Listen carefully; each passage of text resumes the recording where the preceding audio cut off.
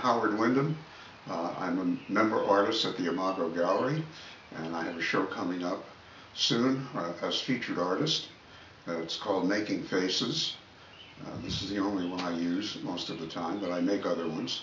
And I believe fully that everything we do is a self-portrait. What we eat in the morning, the way we get dressed, it's all a self-portrait. So I make faces, and I've been making faces. The ones up here behind me are over the past couple of years. I've been making these pieces. I started with these wood panels and nailing things to it. What really started me was I was looking for something new to do. I went through chemotherapy a couple of years ago, and when I finally felt a little bit better when that was over, I was cleaning out my closet and I found a pair of old boat shoes, and I thought, I can throw these out, they're no good anymore. And I thought, maybe I can do something with them. So I took them out to the studio, and the next thing I knew, I was cutting them up and making faces with them. And I found some of this old wood and started tacking them together. So I had these leather faces, and started adding other things to it, bottle caps for eyes and odds and ends. And I've always been a collector of nonsense. And so using some of that stuff and other things that I found, I started making these characters. This character has not been titled yet. I like to make titles. And it's rusted pieces of metal. The eyebrows are leather. These are the kinds of things you tack on the bottom of chair legs. The nose is a piece of a hacksaw tacked onto a paint stirring stick.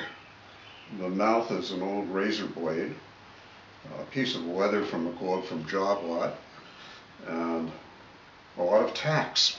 One of the newer pieces I've been working with is working in 3D. I've always been 2D.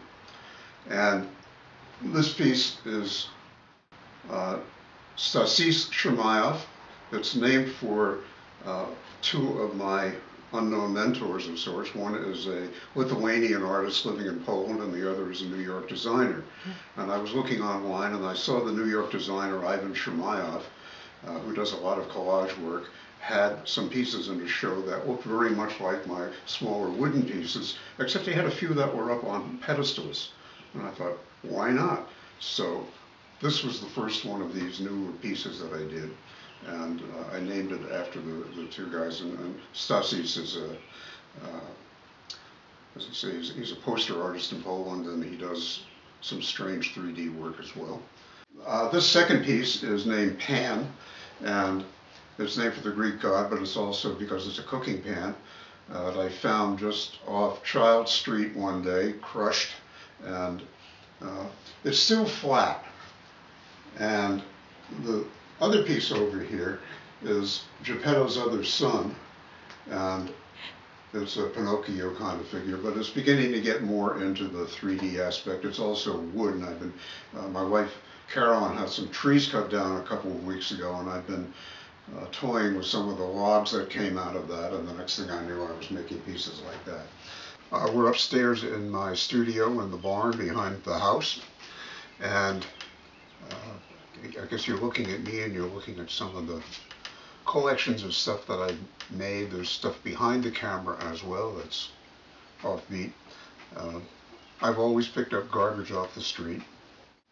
Generally work standing up with this drawing table, and I love to work in paper. I love to cut up pieces of paper. I use a number 11 scalpel, which is a trick I learned in England years ago. Most people here use X-Acto knives or razors, or I like scalpels. I have other knives around.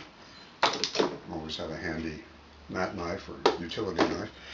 And tweezers. I've got a whole gang of tools that I work with. And I brought some stuff here that I can play with, cheap rulers, but this excites me for some reason to just take a knife and slice up a piece of paper. It comes out of my background in graphic design, where in the good old days you used to cut up pieces of paper. Students now don't know what that means because everything's on a Macintosh. but I just love doing this. And then I keep all kinds of papers on. I've got old calendars over here and posters and such. This is a piece of rather nice paper that I found at one point. It's got a crinkly texture to it. And putting stuff like this together with glue sticks, and I keep little pieces of, I've got a box of stripedy papers and textured papers, all kinds of stuff to play with. And they wind up, you know, here's a finished piece that hasn't been framed. It's kind of a joke about a map. One of my influences has been Saul Steinberg. I wish I could draw the way Saul Steinberg draws. But he did some magnificent maps aside from the really famous one of New York. And most of my mentors, so to speak, have been eclectic. There have been people who are sort of, you know, are they really artists or not? I mentioned Ivan Shemaev before.